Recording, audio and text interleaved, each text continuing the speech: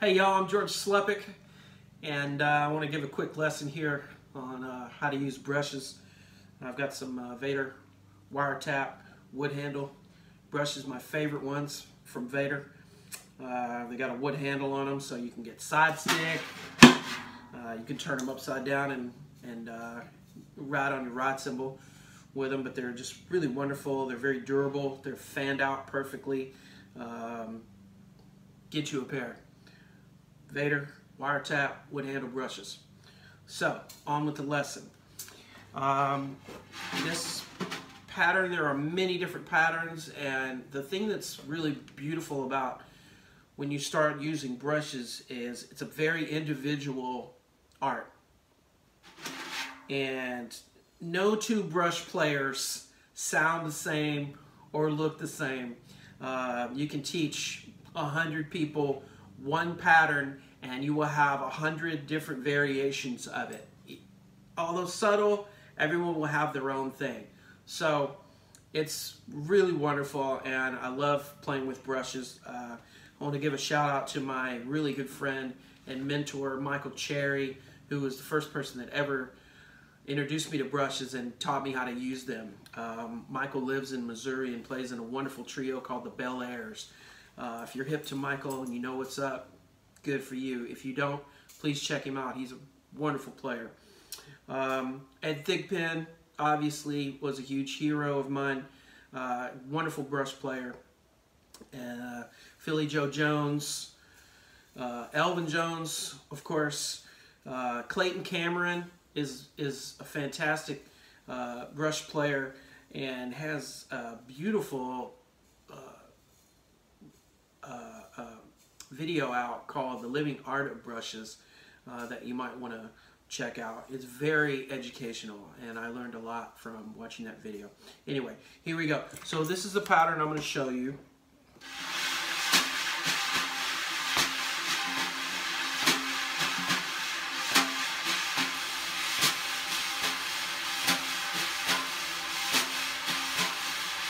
With the right hand,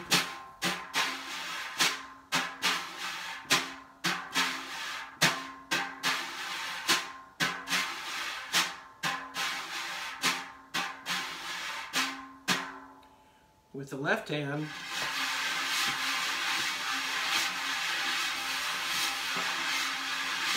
can you feel how that's pulsing? 1, 2, 1, 2, 3, 4, 1, 2, 3, 4. So you're making a circle,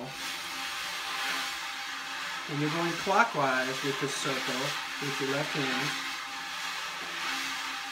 Obviously, if you're left-handed, then flip it around. I'm right-handed. So with my left hand, I'm making a circle. Not a very big circle. And it's almost egg-shaped.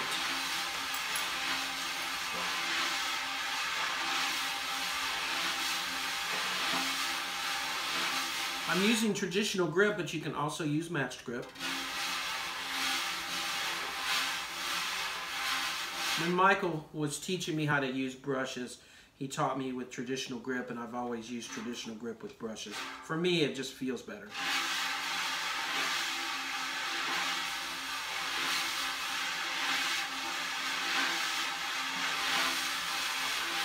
So my hand is moving like this. Right? When they use the expression stirring the soup, if you can imagine yourself standing over a hot stove with a giant pot in front of you and some spaghetti sauce, some homemade soup or stew or chili, and you've got a giant ladle in your hand, and you're going around the top of that pot stirring that soup. It's the same motion.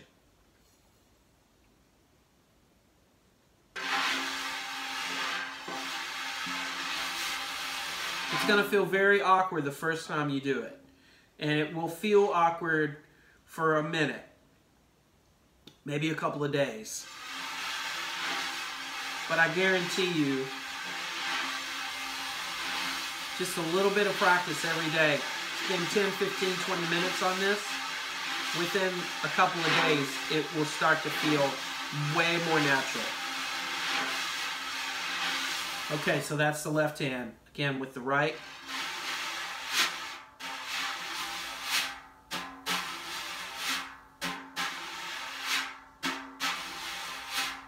One, two, and three, four, and one, two, and three, four, and one, and three, four, and one, two, and three, four, and one, two, and three, four, and one, two, and three, four, and...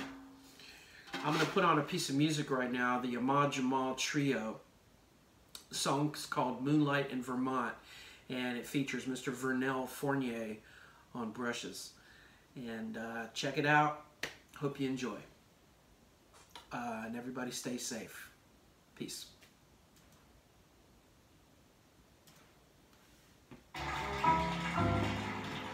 3,